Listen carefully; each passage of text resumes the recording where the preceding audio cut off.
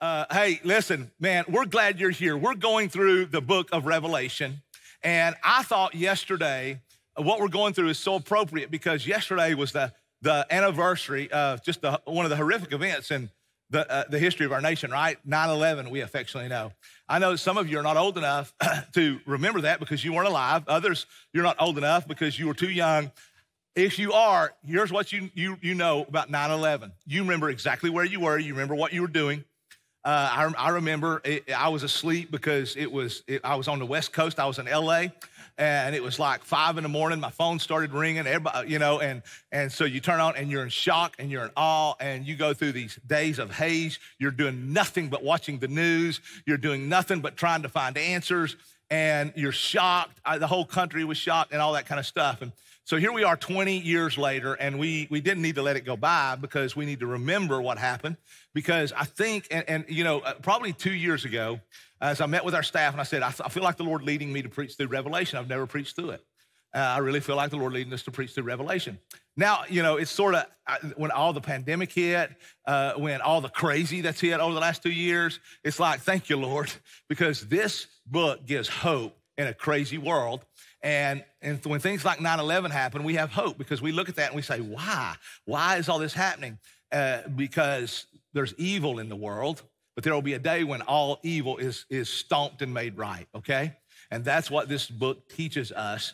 And so I didn't want to let the anniversary go by without saying something. And in doing that, thanking all of our first responders. We have a lot of first responders and all of our military folks for what you do in our world. And so thank you. We do live in a crazy world, don't we? I think we all agree. Our world is crazier than sprayed roach, isn't it? I mean, man, it's like we went to bed one night, and it's almost like we woke up the next morning and the world we knew was gone quicker than a PBR at a NASCAR race, right? I mean, it was just like, what happened all of a sudden? Well, here's what the crazy thing, the good thing, the absolute blessed thing is, only we Christians can make sense out of it. Did you know that? That's the thing is because only the Bible lets us know what's really going on. It lets us know what the world really is and what it's about and what's going on. Because you see, the Bible lets us know that the answer is not in Washington, D.C. because the problem is not political. The answer is not on Wall Street because the problem is not financial. You see, all these things are smoke screens. They're really symptoms of the real disease. They're symptoms. They're not the disease. They're symptoms of the disease. The problem is not spiritual. The problem is not political. The problem is not financial. The problem is spiritual. It's sin. And so the answer is not money. The answer is not education. The answer is not legislation. The answer is Jesus, okay? That's the answer. And Revelation, that's what makes Revelation so good, because we look at the crazy world and we say, why is that happening? What's going on? Why do these people hate each other so much more now than ever? And we thought we'd made all kind of progress. And why is there so much tension between societal tension? Why is crazy still happening? Why is Taliban still killing people in Afghanistan? Why is China still loading people group on trains? Why is this happening around our world? What's going on in our country? And I just can't make heads nor tails of it. What's going on? Well, Revelation is special because John is given a vision by Jesus, and he pulls back the curtains, and he lets us know what's going on behind the scenes of the world. And he lets us know why our world is the way it is, and what, and it's this spiritual battle that's raging between the Lamb, Jesus, and the dragon, Satan. It's not like, don't fall into this myth or every now and then think like, well, there's a battle going on, which means the outcome is up in the air. It's not. That's what's great about Revelation. There's a battle going on, but the outcome is settled. Jesus wins, right? And so we have hope in the midst of hopelessness, right? We can have peace in the midst of chaos. That's what's so great about Revelation. And I want to say this, and before we dive into the passage today, is I go back and listen to the series if you haven't listened or watched, because really it needs to build. And I said this in the very first series, is most people probably in listening online, wherever you live, are what we consider a futurist view or a dispensationalist view of Revelation. That's not my interpretation of Revelation. It once was, okay? It once was my view. It's not anymore. And so I'm preaching not from that view. And so as I go through this and I have people come up and my objective here is to not, oh man, when you leave here, that's not my objective, all right? Because I once was a dispensationalist. I'm not anymore. This is a third tier. In other words, the Bible is all important. But when it comes down to eschatology about, okay, is Jesus going to come and then rapture and then a 7-year tribulation and then Jesus is going to come for a third time and all that stuff. That is a third tier deal, which means, man, we can disagree and laugh about it or whatever, okay? So I don't want to create, I say that because I don't want you to create any tension or say, wow, he believes that. No, that's not what this is at all, okay? I just want you to understand that. So I said that in the first. I want to reiterate that now because it's different than Left Behind. And so I just wanted you to understand that. So let's dive into the passage. Today, we're going to look at 17. It's more than a mouthful, folks, okay? It is more than a mouthful. And so when I look at this passage, it is very vivid. I mean, it is very clear about what this passage is all about. And but also it's so full of images, it can muddy the water. And so let's look at it, and I don't want you to get so caught up, but it's a mouthful. As we read this, I'm going to read the entire chapter. As we read this, don't blink, okay? Because if you blink, you're going to say, where'd they go by the time you look again? Because this is a mouthful. So let's look at it at 17, all right? And so here we go. Let's dive in. Hold your breath. We're going under right here, all right? Then one of the 7 angels who had the 7 bowls came and said to me, come, I will show you the judgment of the great prostitute who is seated on many waters, with whom the kings of the earth have committed sexual immorality, and with the wine of whose sexual immorality the dwellers on earth have become drunk. And he carried me away in the spirit into a wilderness, and I saw a woman sitting on a scarlet beast that was full of blasphemous names. And it had 7 heads and 10 horns.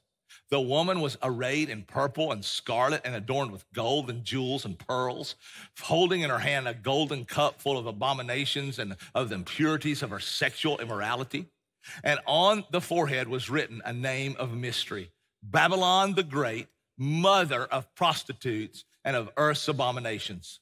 And I saw the woman drunk with the blood of the saints, the blood of the martyrs of Jesus. When I saw her, I marveled greatly. But the angel said to me, why do you marvel? I will tell you the mystery of the woman and of the beast with 7 heads and 10 horns that carries her. The beast that you saw was and is not and is about to rise from the bottomless pit and go to destruction. And the dwellers on earth, whose names have not been written in the book of life from the foundation of the world, will marvel to see the beast, because it was and is not and is to come. This calls for a mind with wisdom. The 7 heads are 7 mountains, and on which the woman is seated. They are also 7 kings, 5 of whom have fallen. One is, the other has not yet come, and when he does come, he must remain only a little while. As for the beast that was and is not, it is an 8th, but it belongs to the 7th. Am I clear on that? And it goes to destruction. And the 10 horns that you saw are 10 kings who have not yet received royal power, but they are to receive authority as kings for 1 hour. 1 hour, get this, together with the beast. These are not of one mind. These are of one mind, and they hand over their power and authority to the beast. They will make war on the Lamb, and the Lamb will conquer them. For he is Lord of lords and King of kings, and those with him are called and chosen and faithful. And the angel said to me, the waters that you saw where the prostitute is seated are peoples and multitudes and nations and languages. And the 10 horns that you saw, they and the beast will hate the prostitute. They will make her desolate and naked and devour her flesh and burn her up with fire. For God has put it in their hearts to carry out his purpose by being of one mind and handing over their royal power to the beast until the words of God are fulfilled. And the woman that you saw is the great city that has dominion over the kings of the earth. Whew. Anybody want to preach that? That's a mouthful, isn't it? I mean, man, that is a mouthful, right? And it's a loaded passage. There is so much there. We could really preach forever, and I'm going to do something crazy. I'm going to preach one message on that chapter, okay? So in saying that, here's what I want you to do. There is so many images here. It is loaded with images. There's image after image after image after image, and you want to stop and say, what's that? What's the seventh? It's the eighth, but it's the seventh. What is the red beast of 7 heads and 10? What is all of that? I mean, you want to stop and say, what in the world is it? It's the reason a lot of people are confused by Revelation. It's the reason a lot of people are scared of Revelation, right? And so what I don't want you to do today is, you've heard the old saying, you can see the trees and miss the forest, or see the forest and miss the trees. What I don't want you to do today is get so caught up. I want to explain some of these images to you, so hopefully you'll understand this passage a little better today. But I don't want you to get so caught up in the images that you completely miss the point of, I think, what John is trying to bring out for us here, okay? And here's the point. I believe this passage gives us a picture of the schemes of the beast and how he tries to take out the church and sideline the church. And if you don't know the schemes of the beast, then you can absolutely be vulnerable to being taken out, okay? And so the first scheme that we're going to look at here is the sword. It's the sword of the beast. It's the brutality of the beast. And so the prostitute, it says, is mounted on a scarlet beast, a red beast, scarlet beast with 7 heads and 10 horns. Now I want you to think about that, man. That's a gnarly looking beast, isn't it? I mean, man, it's like you got a prostitute and she's riding. Is it a dragon? What's the heads look like? Does some of them have horns? Does some of them not have horns? Because there's 7 heads, but there's 10 horns. So some of them have more than 1 horn. I mean, I don't know the details. It gives us a glimpse of what the generality of it, but it's gnarly, isn't it? I mean, it's one of those things, if you see this in a dream, man, you're going to have to get up and change your pants, right? I mean, that is a gnarly beast. What is it? Well, we got to understand that, remember, in Revelation, we're talking about apocalyptic literature. This is not like a literal beast and he even tells us that. It's not a literal beast. He's talking about kingdoms, and here's what it is. The 7 heads, 7 and 10 numbers in Revelation, numbers are not necessarily literal. They are a symbol, right? And so you got 7 heads, which this connects back to the beasts in Daniel 7. It connects back to the beast. And the beast and Daniel represent evil world empires or kingdoms, okay? You got horns. Now, horns represent power. 10 is complete. 7 and 10 are complete or perfect. So horns are power, so you got a complete power. This connects to the 4th beast of Daniel, which is a composite beast. So what you have here is not this gnarly looking, literal, dragony beast looking thing with 7 heads and 10 horns. He's using the symbolism to talk about all the world powers that are brutal and mount this brutal attack against God and Christianity all through the ages. It was Babylon. It was Rome in the day of John. It is the Taliban today. It is ISIS today. It is Boko Haram today. It is all of these evil empires and kingdoms. It is the communist Chinese. It was it was Nazi Germany. It's all of these evil, brutal empires that mount an attack against God's people to wipe them out. And then it says that the prostitute is riding a red beast. Now, red connects this with the dragon, right? And who was the dragon? It was Satan, the ancient serpent. So the red dragon, red was a symbol of the blood on his hands from the generational mass murder of God's people all through history. And you see that the prostitute, it says, is drunk with the blood of the martyrs. So what is John showing us here? The angel shows John a vision of the sword of the beast. He shows John a vision of how the beast, how the dragon and the beast is going to try to take out the church, and that is through the sword. That's one of the schemes. That's one of the schemes. The strategies is to use the sword. Think about John in his day when he was writing this, and here's what you got to know. When you read Scripture, there is a context to Scripture. Scripture can never mean what it never meant. Does that make sense? So we got to get down and say, what did this mean when John wrote this? Well, in the time of John's writing, remember, he wrote to the 7 churches in Asia Minor in Revelation 2 and 3, and those churches were going through intense persecution. I mean, they had to bow to the emperor of Rome, and they would erect statues of the emperor. And if you didn't bow to the emperor, remember back in Daniel's day, it was the Daniel in the lion's den. You remember if he didn't bow to, and then he was thrown in the lion's den. In John's day, if they didn't bow to the emperor, they would be killed. They couldn't work. They couldn't support their family. Their families were being ran out of town, right? And so there was this brutal attack on Christians, and the governments didn't care if you worshiped Jesus or the tree or whatever, as long as you gave your allegiance to them, right? And so that was what was going on in John's day. And so you got these Christians who love the Lord, they've given their life to the Lord, but their loved ones are being killed. They're being ran out of town. And so they're thinking, what in the world is going on? And John is saying, here is the scheme of the enemy. There's this battle that's taking place behind the scenes. It's a spiritual battle between the dragon and the lamb. And don't be confused when it looks like the dragon wins around by killing Christians in Afghanistan, because Jesus has already won. The outcome is not up in the air. That's what John's writing, to let us know of the scheme of the sword. Now, here's what we know. All through history, Christians have been martyred, have been killed, have been ran out of town. Man, it was happening in John's day. It's happening. It happened all the way up through. It happened, remember, when Herod tried to kill the babies. It happened when Jesus was born, the boys 2 years old and under. It happens today in Afghanistan.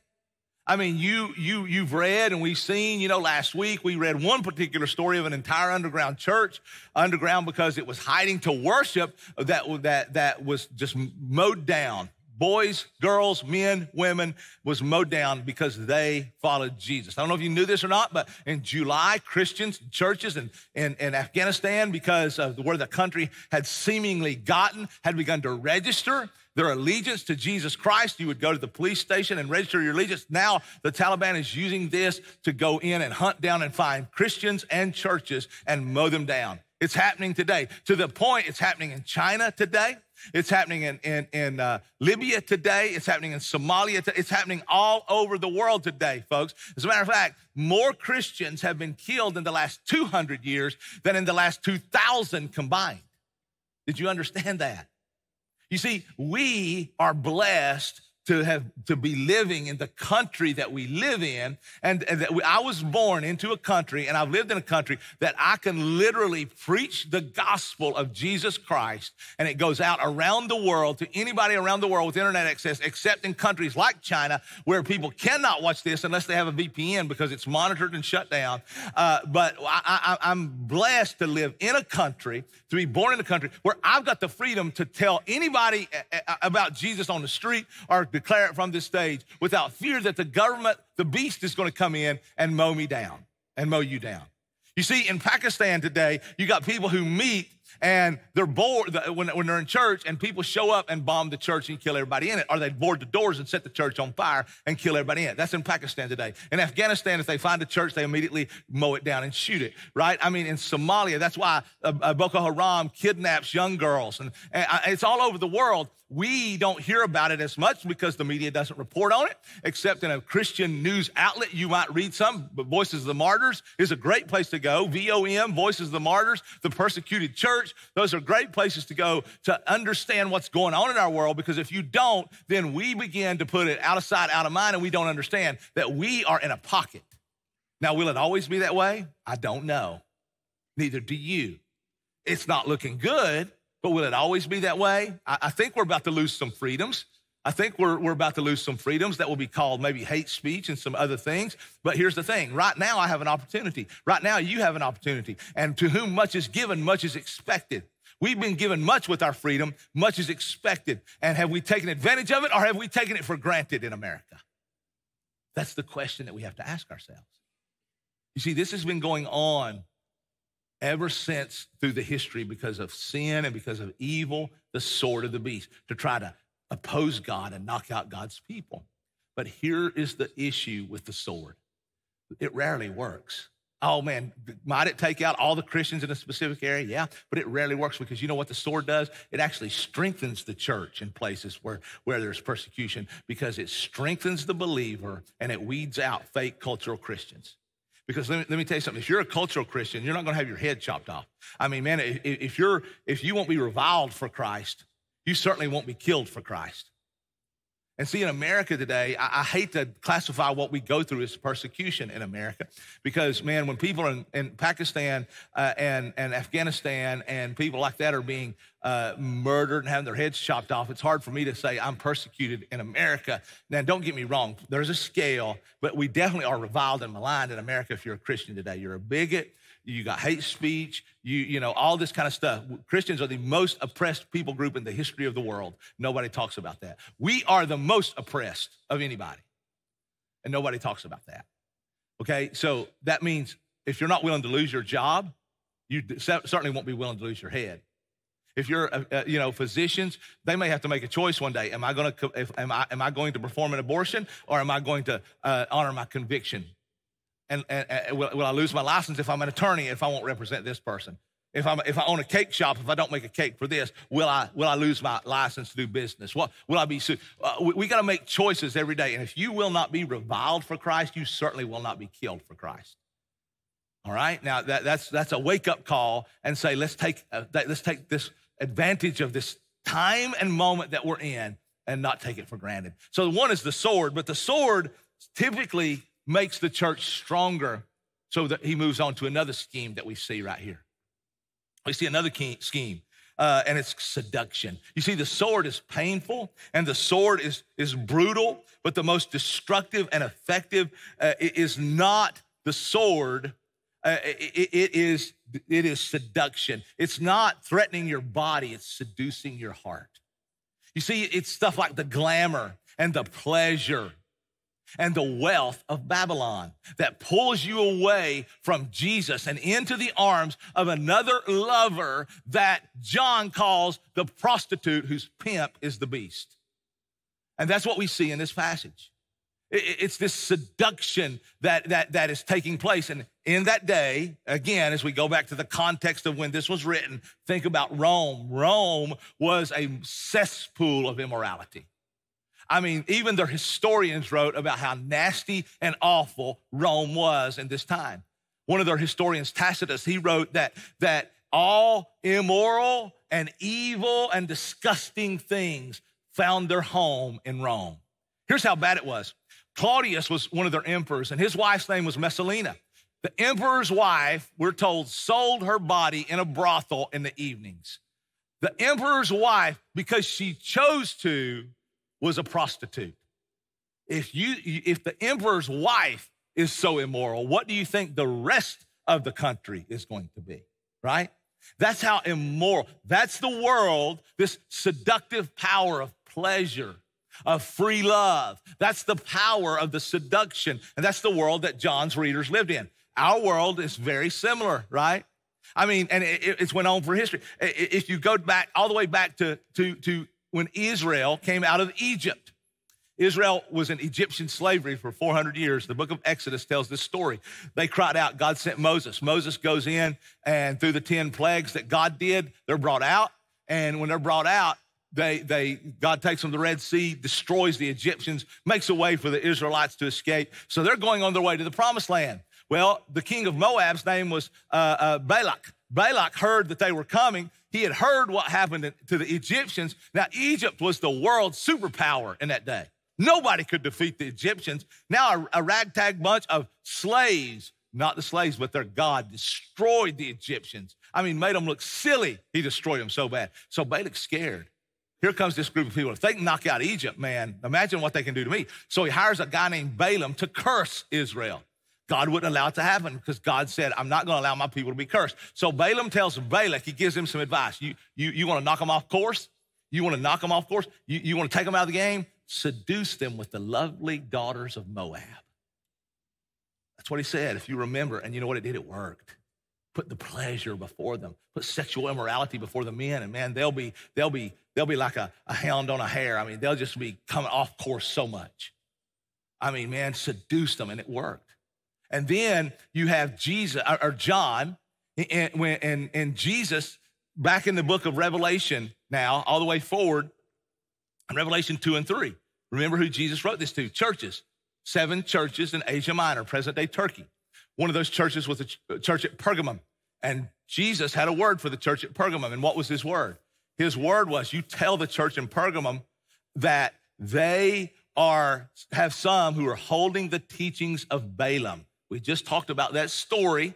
They have some who are holding the teachings of Balaam, who are putting a stumbling block before God's people by leading them astray into eating meat sacrificed to idols and to sexual immorality.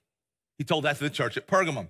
He also told the church in Thyatira that you tolerate that Jezebel. Now, whether Jezebel was a real woman in Thyatira, or you remember Jezebel in the Old Testament was a wicked woman. And so, today you call someone a Jezebel, you're referring to, man, that's a wicked woman right there, right? And so he says, you tolerate that Jezebel who's teaching people to eat meat sacrificed to idols and to commit sexual immorality. And so the point is that if the dragon cannot get you with a sword, he's going to try to get you with seduction. He's going to try to seduce your heart with pleasure, get pulled off into pornography, get pulled off into this affair, get pulled off into this sexual immorality, get pulled off into pleasure, get pulled off into wealth and money. It's not so much the money, but it's the stuff money can buy. Get pulled off into stuff, right? Get pulled off into sports, get pulled off into all these things, ambitions and career. Get pulled off and seduced and sidetracked by all these things that distract you from Jesus and pull you away into the arms of another lover, when Jesus is the only one who really loves you. That's the strategy and the scheme. That's what we see going on. That's what you see over and over here, right? That's what you see going on. John said the prostitute is seated on many waters. Now, what does that mean? Well, it's like the 7 seas, and he even says the many waters are all the nations of the earth. The nations, people, languages, tongue. We see that throughout Revelation. It's talking about the world. He says this seduction that the enemy uses, there's pockets and places and countries, specifically we know, ruled by militant Islam, where people are killed, but not just if they follow Jesus, but not just militant Islam in North Korea, which is not Islamic, but in North Korea. You've got places in India, you got which is Islamic and militant Hindu, and so you've got all these pockets where the sword is prevalent and will be, and you don't ever know where that pocket's going to move, but all the world is affected by the seduction of the prostitute. He says all the kings of the earth committed sexual immorality with the prostitute, and all the earth dwellers are drunk on the wine of her sexual immorality. What does that mean?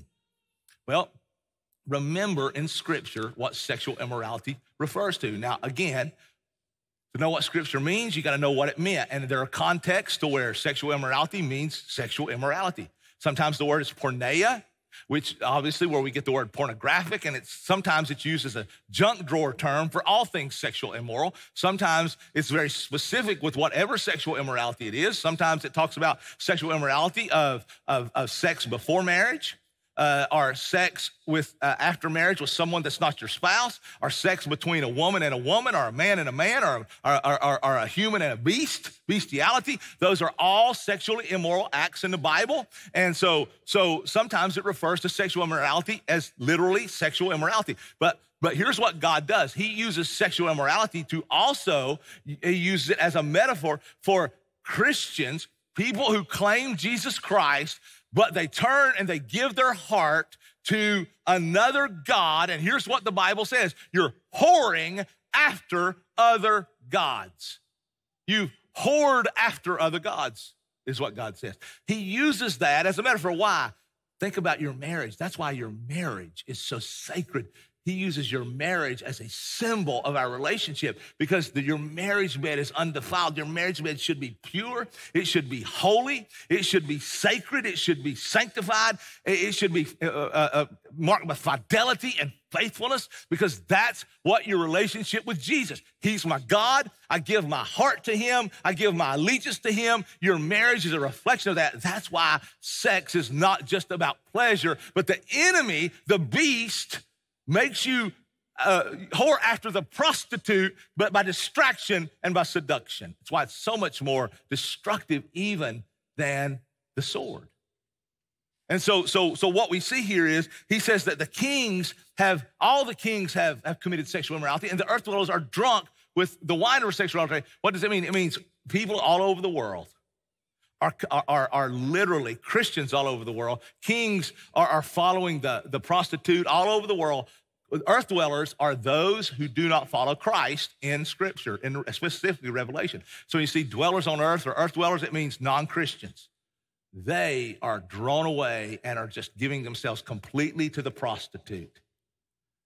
They're giving themselves completely to the prostitute. Notice what it says here. It says that she's dressed. Notice how it describes her. John says, he describes her much like you would think of a prostitute. She's got these expensive or gaudy clothes on, right? Expensive jewels, man. She's got high heels on. I mean, it makes it sound like, man, she's all painted up like she's been to makeup like she's been to paintball fight. I mean, she's got Botox going on probably. I mean, you know, this prostitute here, he describes her as looking a certain way. And it says that she's holding within her hands, or let me say she's got a band on her head with the name Babylon. What is all that about? I mean, she's dressed in all this. She's got a band on. It was said in Rome in that day, prostitutes would wear a band on their head with their name on their head. Why? I mean, man, you can dig into it. I really don't know. Maybe it's their billboard. It's like, hey, this is my name. Tell your buddies about me. I don't know. It's their advertisement. You know, they didn't have Twitter. They didn't have Instagram. That's how they advertise. So, but I don't know why, but that's what we're told, that they wore headbands, had their name written on their head. This woman,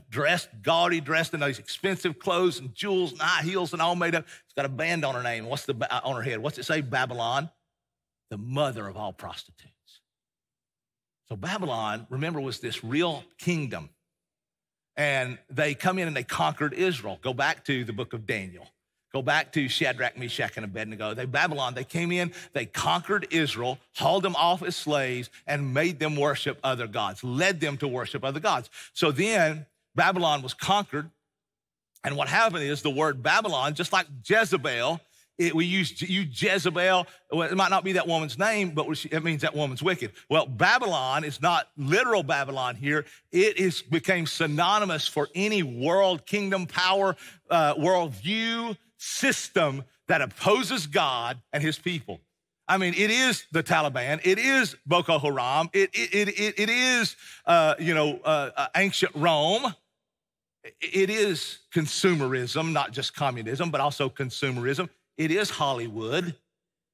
It is the music industry and things in the music industry that are completely anti. It is politicians when they legislate immoral and ungodly legislation. It is not all politicians. We got some great ones, but not all politicians. Let me make sure you understand.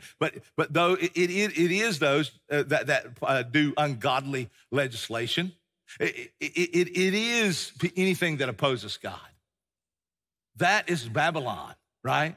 And it says that she wears this band with Babylon on her head, and she holds her cup filled with impurities and debauchery, and people, and they get drunk on it. And everything in that cup is everything that is enticing and seducing that pulls you away from God. Man, you get drunk on it because, it looks so alluring and so appealing, and you drink just a little and you want a lot, and before you know it, man, you're out of your mind, and man, you think you're having a good time, and you wake up tomorrow and you feel horrible, you don't even remember it, and it's just stupidity. That's the picture we get here. That's the picture we get. And in other words, here's what John is telling us here. John is giving us a picture of the sword, but of the seduction that gets Christians in the last days, pulls them away from Christ. And it's the seduction that's deadly, because when you got your head on a chopping block, man, you know that you're under the scheme of the enemy. Here's the sad thing. When you got your head on a chopping block, when ISIS comes up and puts a gun to the back of your head on a beach and says, deny Christ or die, you know this is the sword of the enemy. It's clear.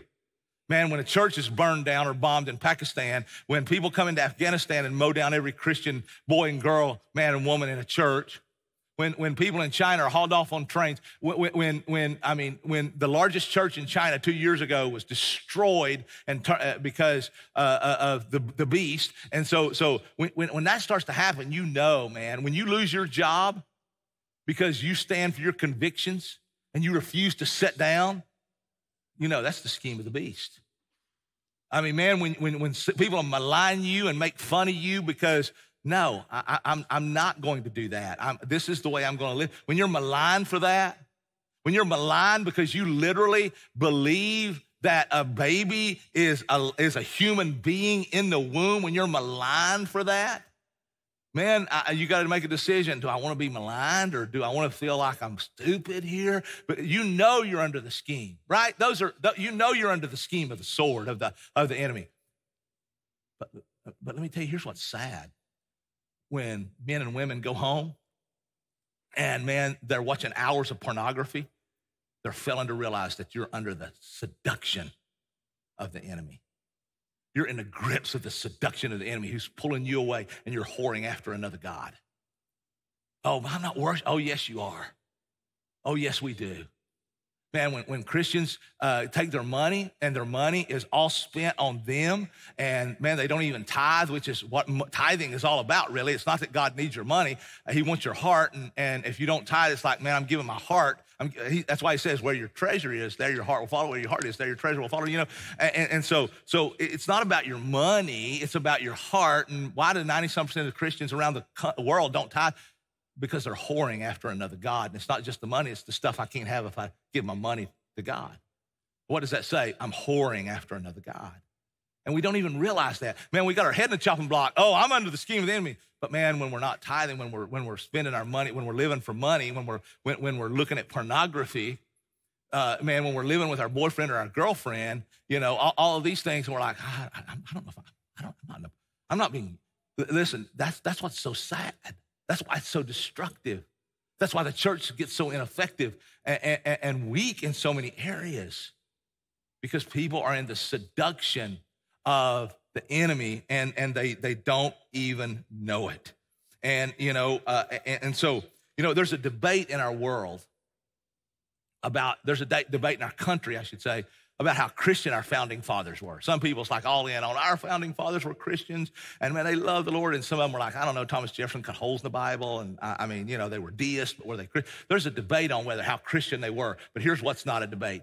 They literally believed in biblical principles, and it was about morality because they knew that a country that lost its morality lost its freedom.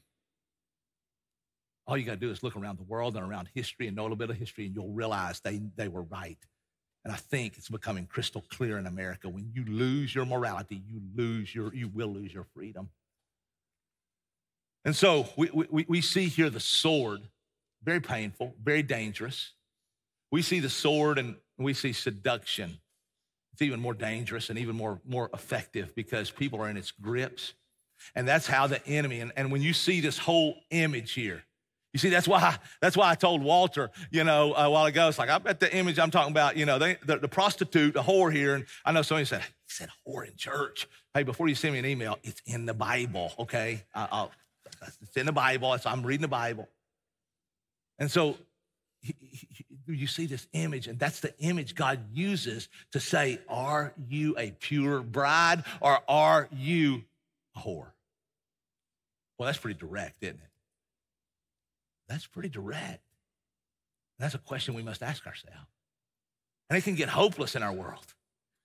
It can get like, look at what's going on, man. Look at what's going on in Afghanistan, on top of what's going on in America with the social unrest, on top of the pandemic that's driving people absolutely nuts and crazy, that people will literally argue over a mask and over what else. And everybody's like, you're going to do what I want you to do to protect me, or you're going to do what I want to do because I'm right. And it is absolutely, I laugh at people on Facebook who get on there and gripe about people on either end of that deal. It's laughable, those people, because all they're saying is that person's an idiot, and you're looking like an idiot saying that person's an idiot. You ever thought about that? What's going on in our world? Why is it so crazy? Because we've seen the seals, we've seen the trumpets, and we've seen the bowls. We know that it's getting worse, and it's getting worse, and it's getting worse. And you're beginning to see Revelation 17 play out before your very eyes. You're seeing the sword all over the world. Man, you're seeing seduction in America. People are worshiping themselves. People are worshiping their kids. You ever thought about how we worship our kids? You think about what you worship and what you whore after, and you can whore after your kids. Did you realize that? Oh man, I gotta give my kids everything. I gotta make sure my kids are doing. Man, there are people that miss entire seasons of churches all over the country because man, I'm making sure my kid does this. I told our parents before church this morning at breakfast, and we was meeting with these parents, and I said, listen, you can spend a lot of money and a lot of time, and I've got 5 kids. Man, I want to be a good daddy, and a good daddy is not giving my kids everything they want. Believe me, you know what I'm talking about. That's not a good daddy necessarily. But I want to find what my kids do well, and I want to fan that flame, right? Because I teach my kids, you can't be anything you want to be. If your teacher tells you that, you tell them my daddy said you're a liar. You don't know what you're talking about. If your teacher says whatever, now their teachers, their mama right now, but if you're, I always tell my kids, hey, if your teacher says you can be anything you want to be, say, hey, my daddy says you're a fool. Not quite like that, because you can't be anything you want to be. Man, I'm thankful, I'm honored to be a pastor, but if I could be anything I'd want to be, I'd be throwing touchdowns right now today. It's Sunday, which means 10 minutes to kick off. Listen, we're going to a different gear here, okay? So you can't be anything you want to be. So kids, what I found out, here's what I did with my boys. Seth, let's try football. No, Seth, that ain't you. Seth, let's try baseball. That ain't you. Let's try basketball. Music, ball, that was you. Okay, Zach, let's try basketball. Son, you're killing people. I mean, this is not you. You're like a bull in the china shop on the court. Basketball's not your sport. Baseball, that's not, that's not you. Football, hey, you can do that, okay? So I fan those flames in my kids. Didn't let them do everything, but I fan those flames. So you need to do that. So don't hear me wrong, right? I'm a sports nut, you know that. But listen, if I'm more interested in my kid being the best at sports to the point that it takes them out of church for seasons, who am I worshiping? What am I doing for my kids? What am I teaching them is the most important thing in their life? My son that played football literally got a scholarship to play in college, and he goes to play in college. His freshman year, he's a lineman, he comes home at Christmas break. He starts all games except the first game. He comes home at Christmas break, and he's 19 years old. It took him 15 minutes to get out of the bed. And I sit down and I say, son, we got to have a talk. Let's be real. You're not going to play in the NFL. Can't be anything you want to be. You're not going to be an NFL. You're not big enough. You're not fast enough. What do you want to do? You're wrecking your body. You're 19-year-old. What are you going to do here, right? And so we have that talk. My point is, listen, what's the greatest thing for my kid? Because my son couldn't play football forever because it's temporary, but Jesus is forever. Eternity, heaven's forever. The greatest thing I can do for my kid is pour Jesus into them. Oh, I'm going to pour football into my kids too, if that's what they're good at. If they're not, I'm going to pour music into them or whatever they're good at. I'm going to pour that in them. It's just not going to take the place of Jesus. It's not going to take the place. You can do both. The problem is when we just write off entire seasons because, man, what are we worshiping? It's the seduction. It's the seduction. Man, are you picking up what I'm dropping? I mean, it's the seduction. What are you seduced by? What is it that lures you and pulls you away? We see it going on in our world.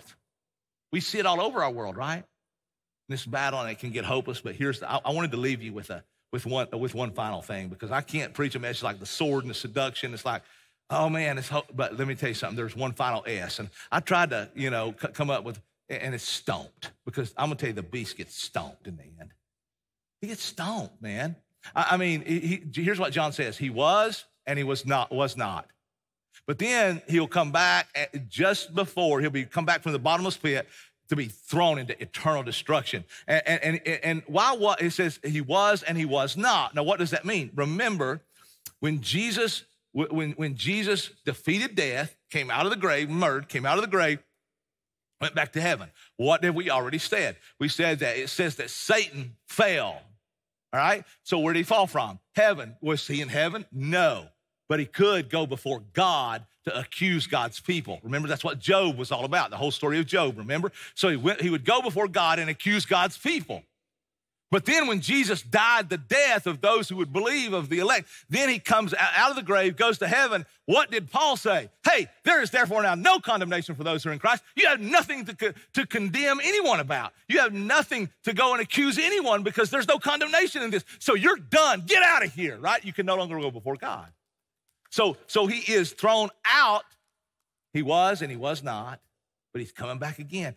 We see this pattern play over. And so now, is Satan still active? Yes, the dragon's still active, but he's limited in power so that the gospel can go around to the ends of the earth, as he said, right? And we live in that age right now where we need to be doing everything to take the gospel as far as we can because he's limited so that the gospel can go. But there will be a day. Do we see it approaching faster and faster? Is it quicker and quicker in our out of our windshield? Are we getting closer, do you think? With everything that's going on, are you beginning to see this play out before your eyes? And it says that he'll come back, and we see this over and over, and people will marvel. He'll come back because he was and he was not, and people will marvel because he was and he was not. I mean, man, we see this over and over with Pharaoh, right? I mean, Pharaoh was destroyed, and then another took his place. Wow. Another took his place. Wow. We see it with Nero, and then Domitian, and then another took his place. But people will marvel, and you say, how in the world is people going to marvel at evil? And it says that he's going to come back, and he's going to assemble all the earth dwellers together for battle against Jesus. Who are the earth dwellers? Those who do not follow the Lord, those who don't know Jesus, those who are unsaved. Is that what we're moving to in our world? That they're assembling for battle against Jesus and his church? Church, listen, you live in a country with freedom, and now it's getting to where can I even share my faith at work without losing my job? Do you think that they're assembling for battle against Jesus and his church? Is it getting closer? And people are enamored by this beast. You say, how can people be enamored with something that evil? That's easy. I mean, when people do not follow God, they replace him with something. I mean, it's easy. How in the world does people in Germany cheer Hitler? Remember how evil Hitler was? And people in Germany were cheering Hitler. You say, how in the world could you cheer just an absolute personified evil? Because when you don't follow God, you replace him with something, and you're blinded, and you're used as a tool of the beast. Earth dweller, you don't want to be used as a tool of the beast, those who don't follow Christ. And that's what we see, and it says, guess what? He's coming, he was and he was not, he's coming back, but only for an hour. Did you get that? What does that mean? It means his time is limited. It's not a little hour, just a short time, and then what's going to happen? He's stoned. He's going to hell. Here's what you need to understand. Do not buy the myth that hell's a place and people who are there, and then, man, Satan's ruling hell. And he's turning up the heat, right? I mean, don't be buying the fact that Satan's got a pitchfork running around, turning up the heat in hell, and he's ruling hell. No, he's burning in hell. He's ruling nothing. You got to understand that. He's stoned, folks. All the evil that you see, all the things that are confusing you, the answer is not financial. It's not political. The answer is spiritual. There's a battle raging right now. There's a battle raging for the souls of men and women. There's a spiritual battle between the Lamb and between the dragon. And don't be confused about the outcome. It's settled. But in the meantime, we're in the middle of the battle. That's what the problem is. And so don't be trying to say, oh man, we got to do this. Here's the answer, Jesus. That's the answer. The church is the steward of the answer that the world needs. The only answer that'll fix our world. We as Christians are stewards of that answer. Man, the smartest people on the earth are not stewards. We can get a bunch of scientists in a room, and I love science. Man, I love it. But we can get a bunch of scientists in a room. They will not figure out what's wrong with our world. We can get a bunch of economists in our room. They will not figure out what's wrong with our world. Who's going to figure it out? Christians. We're already told. All we got to do is study the Bible. That's what's wrong. The problem is sin. The answer is Jesus. So if you don't know Jesus, today, right now, I would ask you and plead with you to give your heart to Jesus. Give your heart to Jesus before it's too late. Man, give your heart to Jesus. Bow your heart and your knee to him. That's the only way you'll be on the winning team. Give your heart to Jesus today. Text the word Jesus to the number on the screen, and someone will be in touch with you. If you're in a room, you can do that, or come and see us. But give your heart to Jesus today if you're not a believer in Jesus Christ. Now, If you are, church, here's what I would say. Wake up. Here's the question I would ask myself. Are you a spotless bride? Spotless don't mean perfect. That's not what I mean. Are you a faithful bride? Or are you a whore this morning? Are you a faithful bride, or are you a prostitute? Or are you giving your body to everything and anything that promises you some pleasure or some money or some fulfillment or something that you're seeking that's not God? Church, what is has seduced you? What is the thing that's most seduces you? And you need to pray, God, get that out of my life. God, help me to not be seduced and led astray. God, help me to not be blind. Help me to know and be able to speak the truth into my life. And when somebody comes along and speaks the truth into my life, help me to accept it. God, where am I being unfaithful to you today? That's the question, church, that we've got to ask. That's the question that we've got to ask, because we want to be that bride, that faithful bride, that when Jesus returns, man, we are ready. We are ready for the bridegroom. And you know what? Here's what I want to leave you with. If you're not a believer, today come to Jesus. If you are, today, I would say, hey, ask yourself, are you faithful? Are you unfaithful? In what area do you need to confess and repent? Because guess what? Jesus is coming and he has already won. He's already won. See, we can look at everything that's going on and we can go, you know what? I hate that, but I'm not hopeless. I've got hope. I hate that, but I know that Jesus has already won. I know why that happens, because Satan, because sin, because deception, that's why that happens. But I know Jesus has won. And you know what that ought to cause us to do today, Christian? It ought to cause us to not be hopeless, but to, in hope, worship Jesus. In a world of crazy, Jesus is the constant. And so let's worship him. And that's what I want you to do right now, man. I want you to, I want to ask us to stand up, and Travis and the band to come out. And as Travis and the band comes out, I just want to ask you to worship Jesus. If you know him, if you don't know him, man, if you've never surrendered your heart to him, read the words on the screen. Just read the words. But if you know him, right now you can look and say, hey, I know the world's crazy, but I know he wins. I know the world's crazy, but I know he's the constant. And I want to worship him and give him all at this very moment. So right now, as Travis begins, I'm going to pray, and then we're going to worship. And as we worship, man, you give him your all. Father, we love you. Thank you, Father, for your word. Help us to be faithful to you. God, I know that we're all seduced. We are all seduced, and we can be seduced so easily to follow after things that are not of you. We can be seduced to give our heart to something besides you. God, please help us to walk in your ways, to love you, to trust you, to worship you. God, help us to give our all to you. And Lord, I just thank you for a church, Father, where we can dive into your word, where we can say hard things, because hard things produce soft hearts. But God, thank you for a church that understands that soft words produce hard hearts. I pray for a soft-hearted church that's passionate about your gospel, that loves you, that knows that the time is getting close. God, that as we're in this battle, it's getting more intense. The time's getting close. And I pray that we would be like the virgins who trim our wicks, and we're ready when you come, as your word says, as Jesus told the parable, that we are ready for the bridegroom. And God, that we would be ready to go home with you. And Lord, until you do, that we would be working, that we would be sharing the gospel, that we would be worshiping, that it would be obvious to people that you are our King. And we live our lives in a way that says, all hail King Jesus. Help us to do that today and forevermore. In Jesus' name, amen.